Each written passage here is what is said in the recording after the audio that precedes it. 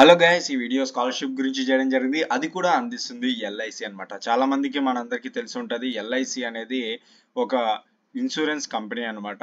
అది మనకి ఇప్పుడు స్కాలర్షిప్ ప్రొవైడ్ చేయడం జరుగుతుంది. అది కూడా ఎల్ఐసిలో కొన్ని బ్రాంచెస్ ఉంటాయి కదా, ఎల్ఐసి జీవన్ యోజన అని, ఎల్ఐసి శాంతి యోజన అని, ఎల్ఐసి పెన్షన్ అని అలా ఉంటుంది. అలాగా ఎల్ఐసి హెచ్ఎఫ్ఎల్ అనేది వాళ్ళు స్టూడెంట్స్కి స్కాలర్షిప్ అనేది ప్రొవైడ్ చేయడం జరుగుతుంది అనమాట. ఎవరైతే ఇండియాలో ఉన్న స్టూడెంట్స్ వెనకబడి ఉంటారో అటువంటి స్టూడెంట్స్కి ఎడ్యుకేషన్లో హెల్ప్ చేయడం కోసం స్కాలర్షిప్ అనేది ప్రొవైడ్ చేసి వాళ్ళ యొక్క ఎకనామిక్ గ్రోత్ కోసం తోడ్పడడం జరుగుతుంది అనమాట. ఓకేనా.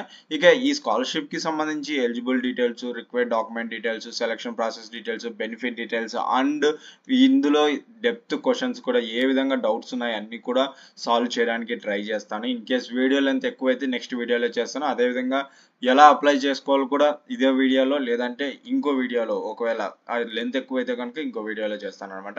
సో ప్రెసెంట్ అయితే మనం వీటి గురించి తెలుసుకుందాము. అంతకంటే ముందు ఎడ్యుకేషన్ అప్డేట్స్ కావాలంటే నా టెలిగ్రామ్ ఛానల్ని ఫాలో అవ్వండి. నా టెలిగ్రామ్ ఛానల్ నేమ్ వచ్చేసి మారుతి సిఎండి అండి. మీరు కనుక మన ఛానల్ని ఫస్ట్ టైం చూస్తున్నట్లయితే సబ్స్క్రైబ్ చేయడం మాత్రం మర్చిపోకండి. నోటిఫికేషన్స్ కోసం పక్కనే ఉన్న బెల్ ఐకాన్ని మెల్లగా క్లిక్ చేయండి. మరి ఇంకెందుకు ఆలస్యం, let's enter the video. Hi friends, myself Marty. Welcome to my channel. Friends, మీరు కనుక ఈ స్కాలర్షిప్ అప్లై చేసుకోవాలంటే ముందుగా మీ దగ్గర బడ్డీ ఫోర్ స్టడీ యాప్ ఉండాలి. ఆ యాప్ అనేది ప్లే స్టోర్లో అవైలబుల్గా ఉంది, వెళ్ళి ఇన్స్టాల్ చేసుకోండి. ఇన్స్టాల్ చేసుకున్న తర్వాత అందులో ఎలా రిజిస్ట్రేషన్ చేసుకోవాలి, ఆ తర్వాత ఎలా స్కాలర్షిప్స్కి అప్లై చేయాలి అనే దాని గురించి వీడియోస్ చేశాను. ఆ వీడియోస్ యొక్క లింక్ కింద డిస్క్రిప్షన్లో ఇచ్చాను, ఒకసారి వెళ్ళి చూడండి, మీకు హెల్ప్ఫుల్గా ఉంటుంది. గైస్, ఈ స్కాలర్షిప్ అనేది 3 కేటగిరీ వైజ్గా డివైడ్ చేయడం జరిగింది. అది వచ్చి ఫస్ట్ కేటగిరీ వచ్చేసి క్లాస్ 10th పాస్ అయిన స్టూడెంట్స్కి, అదేవిధంగా గ్రాడ్యుయేషన్ చదువుతున్న స్టూడెంట్స్. అంటే గ్రాడ్యుయేషన్ అంటే ఇక్కడ బీటెక్ కానీ, లేదంటే డిగ్రీ కానీ, అదేవిధంగా ఈ ఫార్మసీ కానీ, ఇలాంటి వాళ్ళు గ్రాడ్యుయేషన్ కింద వస్తారన్నమాట. ఇందులో ఎవరు ఉన్నారనేది మళ్ళీ చూద్దాము. ఇక పోస్ట్ గ్రాడ్యుయేషన్ అయితే ఎవరైతే మాస్టర్స్ చేస్తుంటారో వాళ్ళకి అనమాట. పోస్ట్ గ్రాడ్యుయేషన్ పీజీ చేస్తుంటారు కదా వాళ్ళు. ఇక ఒక్కొక్క కేటగిరీ నుంచి డీటెయిల్గా తెలుసుకున్నాం. మీరు మాత్రం మిస్ అవ్వకుండా ఇన్ఫర్మేషన్ డీటెయిల్స్ అనేది క్యాచ్ చేయండి. సో మళ్ళీ మీరు డౌట్స్ అనేవి మీకు రావన్నమాట. ఓకేనా. ఫస్ట్గా అయితే 10th పాస్ స్టూడెంట్స్ చూసుకుందాం. సో ఇక 10th పాస్ స్టూడెంట్స్ కనుక చూసుకుంటే ఎవరైతే స్టూడెంట్స్ ఇక్కడ ఇండియన్ నేషనాలిటీకి సంబంధించారో అటువంటి students eligible అవుతారన్నమాట. Present student 10th pass అయ్యింది అంటే ఈ 2022-2023 అకాడమిక్ ఇయర్కి 10th పాస్ అయ్యింది. ఇప్పుడు ప్రజెంట్ ఈ అకాడమిక్ ఇయర్ ఉంటుంది కదా, 2023-2024 అకాడమిక్ ఇయర్ ఉంటుంది కదా, ఆ అకాడమిక్ ఇయర్కి 11th క్లాస్లో కాలేజ్లో అడ్మిషన్ తీసుకున్న స్టూడెంట్ ఎలిజిబుల్ అవుతారన్నమాట. ఒకటే అది గుర్తుపెట్టుకోండి. సో 12th క్లాస్ చదువుతున్న స్టూడెంట్ కాదు, ప్రజెంట్ 11th క్లాస్ చదువుతున్న స్టూడెంట్ ఎలిజిబుల్ అవుతాడు అనమాట. ఓకేనా. ఆ స్టూడెంట్ యొక్క ప్రీవియస్ మార్క్స్ అంటే ప్రీవియస్ బోర్డ్ 10th క్లాస్లో 60% అబవ్ ఉండాలన్నమాట. ఓకేనా. ఫ్యామిలీ ఇన్కమ్ కనుక చూసుకుంటే ఆ స్టూడెంట్ ఫ్యామిలీ ఇన్కమ్ 3,60,000 కంటే ఎక్కువ ఉండకూడదు. ఓకేనా, తక్కువే ఉండాలన్నమాట. ఇక్కడ నోట్ కనుక చూసుకుంటే ఎప్పుడైనా నోట్ ఇచ్చినప్పుడు ఖచ్చితంగా దాన్ని మెయిన్గా ఇంపార్టెంట్గా మీరు చూడండి. ఓకేనా. ఇక్కడైనా కాదు ఎక్కడైనా కానీ నోట్ అనేది చాలా ఇంపార్టెంట్ అనమాట. Preference will be given to girl students, students with disabilities and students who have lost their or both of their parents. అంటే ప్రిఫరెన్స్ అనేది గర్ల్ స్టూడెంట్స్కి ఇవ్వడం జరుగుతుంది, అదేవిధంగా డిజేబిలిటీ స్టూడెంట్స్కి ఇవ్వడం జరుగుతుంది, అదేవిధంగా ఎవరైతే స్టూడెంట్స్ని లాస్ అంటారో అటువంటి స్టూడెంట్స్కి ఇవ్వడం జరుగుతుంది. సో ఎవరైనా మీకు ఉంటే వాళ్ళకి మంచి బెనిఫిట్ కనుక అనమాట.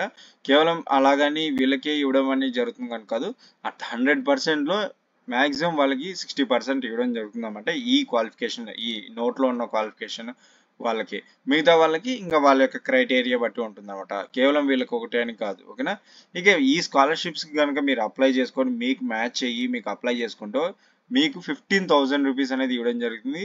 అది క్లాస్ 11th చదువుతున్నప్పుడు, అదేవిధంగా క్లాస్ 12th చదువుతున్నప్పుడు జస్ట్ మీరు రెన్యువల్ చేసుకోవాలి. ఓకేనా. క్లాస్ సెలెక్ట్ అయ్యారు కదా, ఈ ఇయర్ క్లాస్ 11th పట్టారు కదా, నెక్స్ట్ 12th క్లాస్లోకి రెన్యువల్ చేసుకుంటే సరిపోతుంది అనమాట. ఓకేనా. దీనికి సంబంధించిన డాక్యుమెంట్స్ కనుక చూసుకుంటే స్టూడెంట్ యొక్క ఫోటో ఐడెంటిటీ ప్రూఫ్కి సంబంధించి ఆధార్ కార్డు, అదేవిధంగా మార్క్ షీట్ అనమాట, ప్రీవియస్ ఎడ్యుకేషనల్ క్వాలిఫికేషన్ అంటే 10th క్లాస్వి, ఇన్కమ్ ప్రూఫ్కి సంబంధించి ఫామ్ 16A కానీ, ఇన్కమ్ సర్టిఫికేట్ గవర్నమెంట్ ఇచ్చినది కానీ, లేదంటే శాలరీ స్లిప్స్ ఎక్సెట్రా ఇన్కమ్ ప్రూఫ్కి సంబంధించి డాక్యుమెంట్ అప్లోడ్ చేయాలి. ప్రూఫ్ ఆఫ్ అడ్మిషన్కి సంబంధించి మీరు అడ్మిషన్ తీసుకున్నట్లు స్కూల్ కానీ, కాలేజ్ కానీ, యూనివర్సిటీ ఐడి కార్డు కానీ, బోనఫైడ్ సర్టిఫికేట్ కానీ, ఇందులో ఏదో ఒకటి డాక్యుమెంట్ అప్లోడ్ చేయండి. కరెంట్ అకాడమిక్ ఇయర్కి ఫీజు రిసిప్ట్ అనమాట. అంటే మీరు ఫీజు రిసిప్ట్ పే చేసింటారు కదా ఈ అకాడమిక్ ఇయర్ 11th క్లాస్కి సంబంధించి, ఆ ఫీజు రిసిప్ట్ అనేది అప్లోడ్ చేయండి. ఓకేనా. బ్యాంక్ డీటెయిల్స్ అనమాట, account details of the scholarship applicant. ఎవరైతే స్టూడెంట్ ఈ స్కాలర్షిప్కి అప్లై చేస్తున్నారో ఆ స్టూడెంట్ యొక్క బ్యాంక్ డీటెయిల్ అనమాట. ఓన్లీ నేషనలైజ్డ్ బ్యాంక్స్ అనమాట. లైక్ ఎస్బీఐ బ్యాంక్ కానీ, పంజాబ్ నేషనల్ బ్యాంక్ కానీ, ఇలా నేషనలైజ్ చేస్తుంటారు కదా, ఆ బ్యాంక్స్ అనమాట. ఓకేనా. నోట్ గ్రామీణ or cooperative banks are not allowed. ఇక్కడ ఇవ్వడం జరిగింది గ్రామీణ బ్యాంక్ కానీ కోఆపరేటివ్ బ్యాంక్స్ కానీ నాట్ అలౌడ్ అనమాట. ఓకేనా. సో మీరు వాటిని చూసుకొని ఇవ్వండి. ఇన్ కేస్ మీరు ఏదో ఒక బ్యాంక్ అని ఇచ్చారంటే మళ్ళీ స్కాలర్షిప్ సెలెక్ట్ అయ్యింది కూడా మళ్ళీ మరి ఇలాంటి తప్పులు చేశారంటే మిమ్మల్ని రిజెక్ట్ చేయడం జరుగుతుంది అనమాట. ఇవి చాలా సిల్లీ మిస్టేక్స్ అనమాట. ఓకేనా.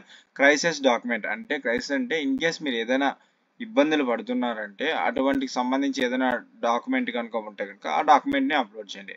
ఇన్ కేస్ అదేవిధంగా నెక్స్ట్ వన్ కనుక చూసుకుంటే డిజేబిలిటీ అండ్ క్యాస్ట్ సర్టిఫికేట్ అనమాట. సో ఇన్ కేస్ మీకు ఏమైనా డిజేబిలిటీ ఉంటే ఇంకా అదేవిధంగా మీరు క్యాస్ట్ సర్టిఫికేట్ కనుక ఉంటే అది అప్లోడ్ చేయండి. ఇన్ కేస్ లేకపోతే నో నీడ్, అవసరం లేదు. క్రైసిస్ డాక్యుమెంట్ కూడా అంత ఇఫ్ అప్లికేబుల్ అది కూడా మీ దగ్గర ఉంటేనే, లేకపోతే అవసరం లేదనమాట. ఓకేనా. ఇక ఈ డీటెయిల్స్ అన్ని మీరు ఎలిజిబుల్ అవుతారు అనుకుంటే కనుక ఇక్కడ అప్లై నా ఉంది కదా, దాని మీద క్లిక్ చేయండి. లాస్ట్ డేట్ కనుక చూసుకుంటే ఇక్కడ ఇవ్వడం జరిగింది 30th September 2023 అప్లికేషన్ అనేది ఎండ్ అవ్వడం జరుగుతుంది అనమాట. అంతవరకు వెయిట్ చేయకండి, ఫాస్ట్గా అప్లై చేసుకోండి. ఓకేనా. నెక్స్ట్ స్కాలర్షిప్ కేటగిరీ కనుక చూసుకుంటే స్కాలర్షిప్ ఫర్ గ్రాడ్యుయేషన్ అనమాట.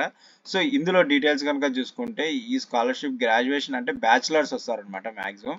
So students have enrolled in the first year of A 3-year graduation programme in any stream at any recognised college university institution in the academic year అనమాట.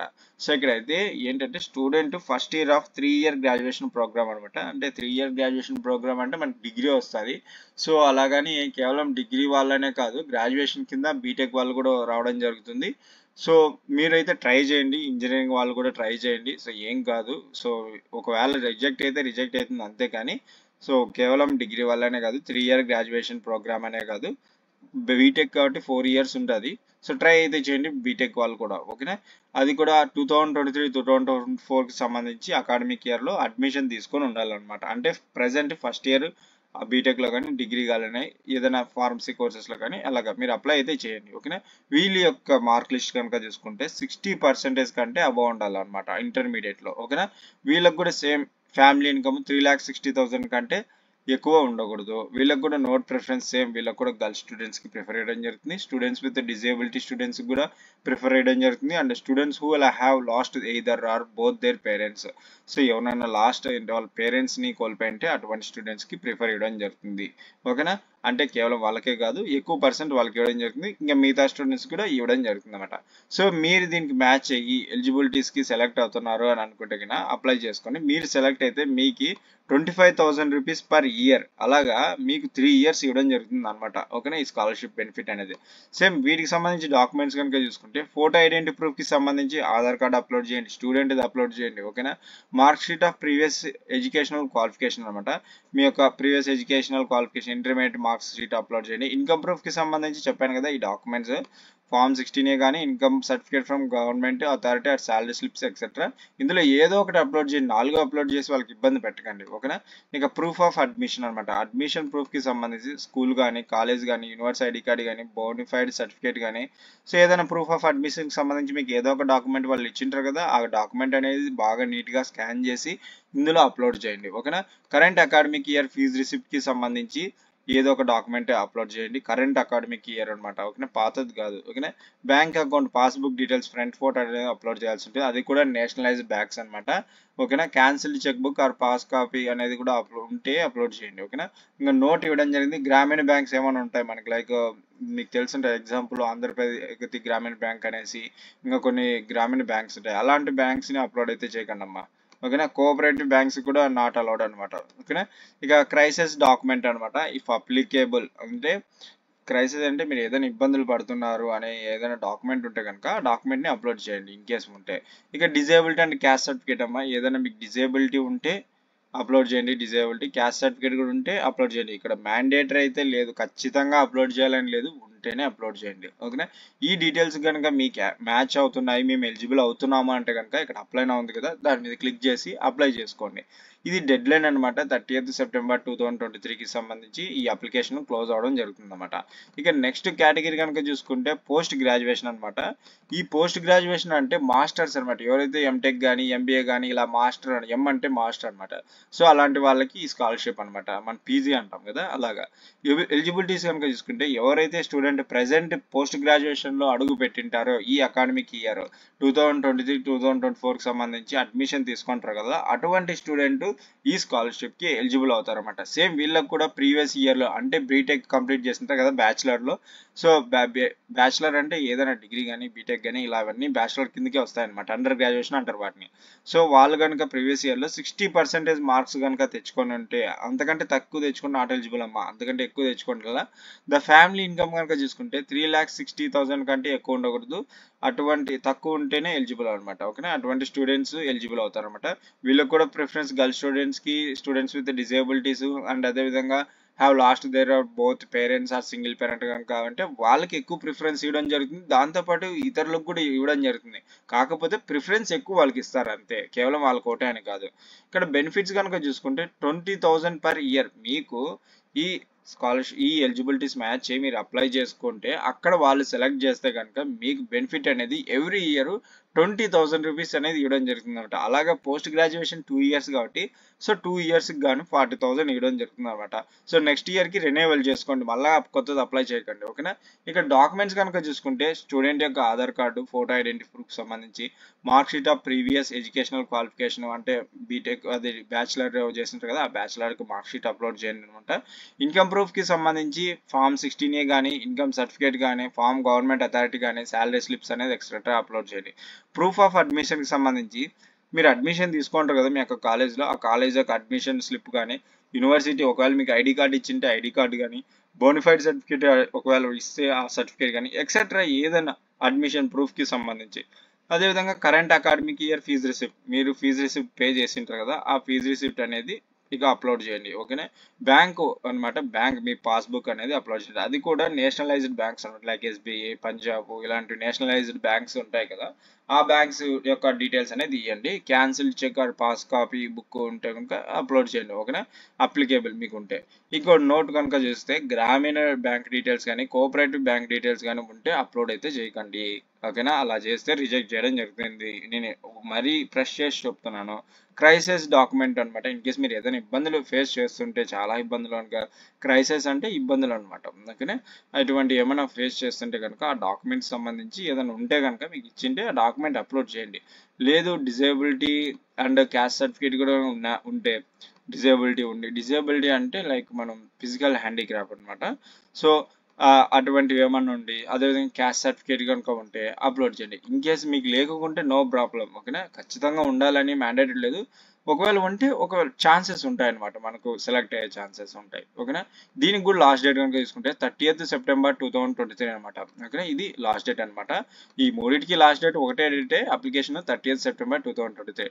ఇక్కడ నేను చెప్పేది ఏంటంటే మీరు documents upload చేసేటప్పుడు క్లారిటీగా upload చేయండి డాక్యుమెంట్స్. ఇన్ కేస్ మీరు ఏదైనా వాళ్ళకి ఫోన్తో ఓకే మంచి ఫోన్తో డాక్యుమెంట్స్ అనేది తీసుకొని అప్లోడ్ చేయండి, క్లారిటీగా అనేది అప్లోడ్ చేయండి. ఇన్ కేస్ ఏదైనా వాళ్ళకి డిస్టర్బెన్స్గా ఉంటే వాళ్ళు రిజెక్ట్ చేయడం జరుగుతుంది. ఇండియా నుంచి చాలా అప్లికేషన్స్ అనేది వాళ్ళకి వెళ్తాయి అనమాట. ఓకేనా, సో జాగ్రత్త అప్లోడ్ చేయండి డాక్యుమెంట్స్ అనేటివి. ఇక కాంటాక్ట్ డీటెయిల్స్, మీకు ఏదైనా డీటెయిల్స్ ఎంక్వైరీ ఇంకాస్త డెప్త్గా తెలుసుకోవాలంటే వాళ్ళ మొబైల్ నెంబర్ ఇవ్వడం జరిగింది. Monday to Friday 10 AM to 6 PM అనమాట.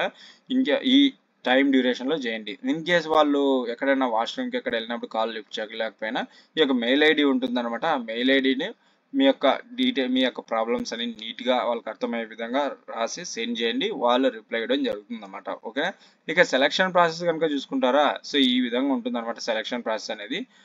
చూడండి, ఇక్కడ స్కాలర్షిప్ అనేది క్రైటీరియా ఈ 3 క్రైటీరియాస్ మీద బేస్ అయి ఉంటుంది అనమాట. ఫస్ట్ వచ్చి మెరిట్ మీద 60% అబవ్ ఉన్న వాళ్ళకి ప్రీవియస్ మార్క్స్ చూడడం జరుగుతుంది. ఫైనాన్షియల్ నీడ్ అంటే ప్రజెంట్ వాళ్ళ యొక్క ఫ్యామిలీ ఫైనాన్షియల్గా ఎదురు చూస్తుంది, ఎవరైనా హెల్ప్ చేస్తారా అనేటువంటి స్టూడెంట్కి, ముఖ్యంగా లోయర్ ఇన్కమ్ గ్రూప్ ఫ్యామిలీస్ ఉన్న స్టూడెంట్కి ఫైనాన్షియల్గా హెల్ప్ చేస్తే వాళ్ళకి ఇలా కుదుట పడతారు, బైకి వాళ్ళు ఎదగడం జరుగుతుంది అనే ఒక ఉంటారు కదా వాళ్ళకి.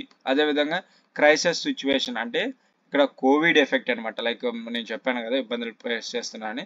కోవిడ్ ఎఫెక్ట్ చిల్డ్రన్స్ అంటే కోవిడ్ మనకి 2020లో అట్లా స్టార్ట్ అయింది కదా.